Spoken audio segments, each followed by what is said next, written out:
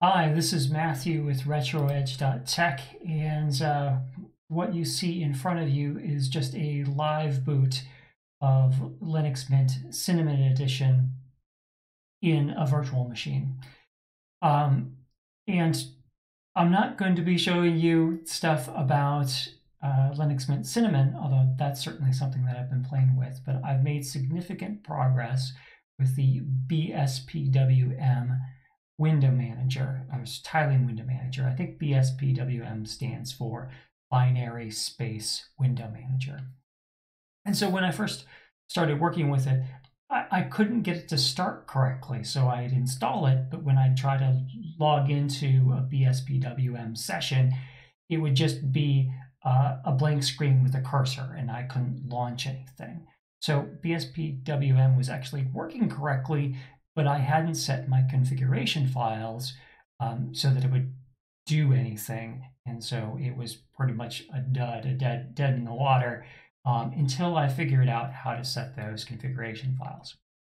And I have figured that out, and I've been working on a script to be able to set that up automatically on not any machine, although I'd like to get it broader, but right now I do have it working on Linux Mint and Ubuntu machines.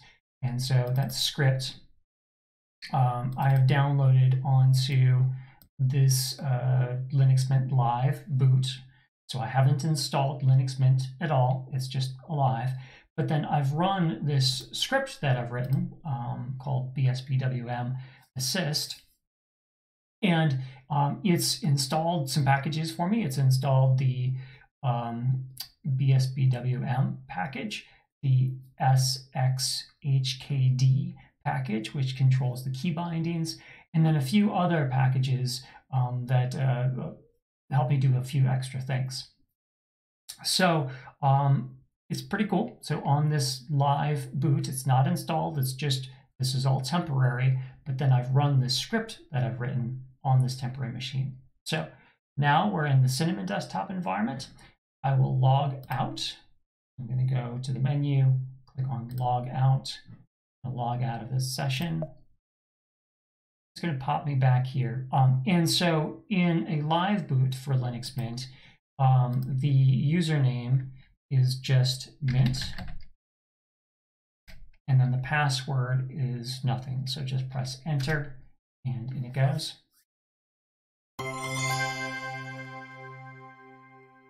I didn't change the session. Let's try that again.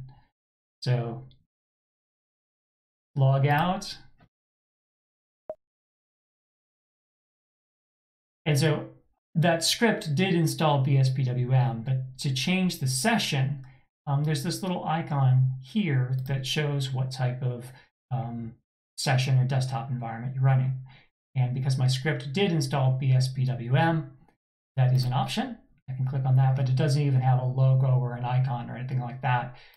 It's pretty low key. It's not branded at all. bspwm is not branded. So now that I've selected the correct session, I can type mint as the username and then just enter for password. And in here I am. And all I have it set up to do is log in and launch the GNOME terminal, which is the default terminal application in both Linux Mint Cinnamon Edition and in Ubuntu. And I've just temporarily changed some things. So I've hidden the menu bar, and I've changed some of the settings so that the font size is bigger that you can see. I've turned the scroll bar off. I've changed some of the colors. I've set the transparency on the background so there's a little bit of transparency there. When you normally start GNOME Terminal, it does have a menu and some scroll bars and that sort of thing. But I've changed it here to be more minimal. But as you can see, it didn't adjust to my monitor size. So I have installed that script that I wrote, installed a little tool called lxrnd I'm just going to run that, and it's going to pop up here, and then I can change my screen resolution. 1920 by 1080 is what this monitor is. I'll apply, and then it's saved. And if I exit out here, I'm still in that, and you can see that the resizing for the background still is on the old resolution. And I've set some hotkeys to just be able to load in the background again, and even to change the background. So I can press a key and change the background like that. Now I've preloaded that in my SXHKD script that I can keybind. I can set key combinations to be able to execute different commands, including a command to be able to set the background like that. Pretty cool. And if I told you the keys that I'm pressing right now, that wouldn't matter because they're a custom setup that I did, and you can set those. There's some default key bindings for launching a terminal. So super and enter is, I believe, a default in a lot of tiling window managers to be able to open a terminal. But I have also set Control-Alt-T to open a terminal as well, because that is the default in Cinnamon and Mate desktop environments that I like. Control-Alt-T is that. So I've kind of kept some of the key combinations, or when I set up my script to be able to do them, I retained some of the key combinations that are in Linux Mint.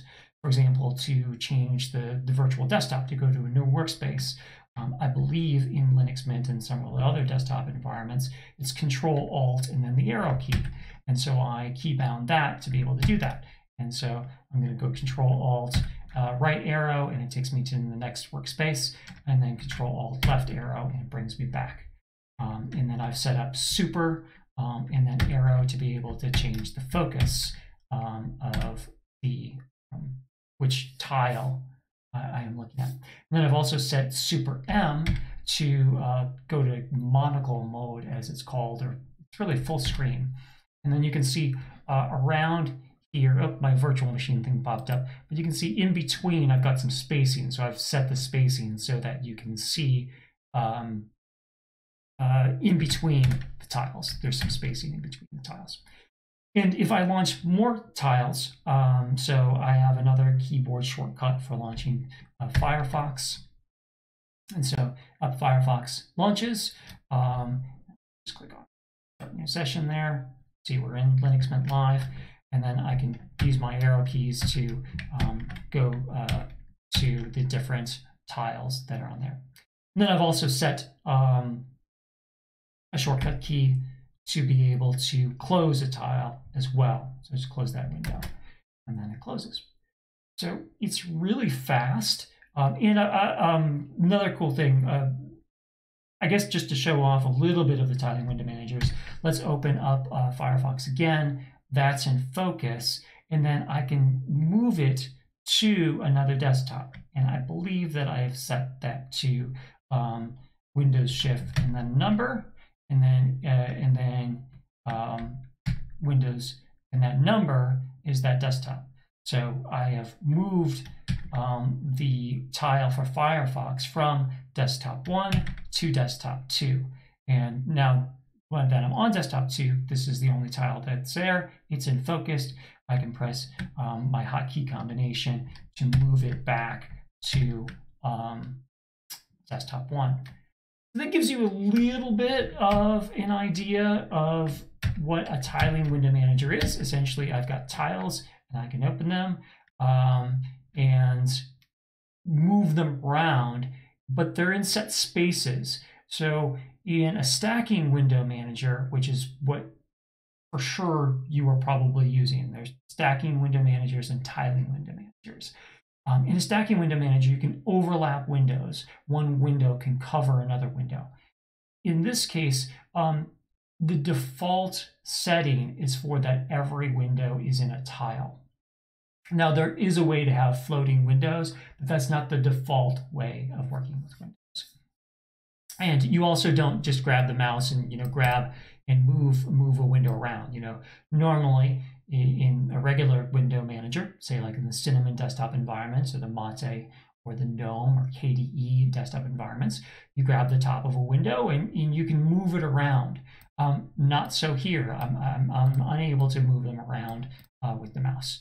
But I can close the windows and move around the tiles. I haven't set up the moving around the tiles shortcuts yet, but I can close the window in focus, close all the windows, open a window again, open another window, and then move the focus between them, and then move it to a different desktop, cycle through the desktops, be able to shift back and forth.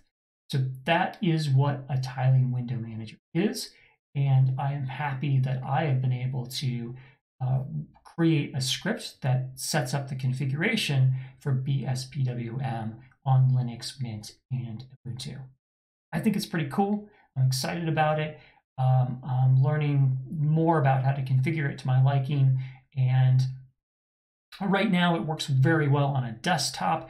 I don't have any dock, or bar or status bars or anything like that. And if you were on a laptop, you might want something to have battery indication or that sort of thing. There's a number of docks and bars to be able to set up things. One's called Polybar. I'll probably experiment with that. But I'm actually really liking the super minimalism of not even having a bar. There's no clock, there's no battery indicators, there's nothing popping up and saying, oh, you've got this, or you've got this, or system notification about that. It's just the windows that I want to have open or not. That's it. So that's pretty cool. And I really like that. I think that that is pretty neat, that way I can focus on just what I'd like to focus on. And that's it. So that's a quick overview of the bspwm window manager on Linux Mint. I successfully set it up and have begun the configuration process. Thanks for watching. Bye for now.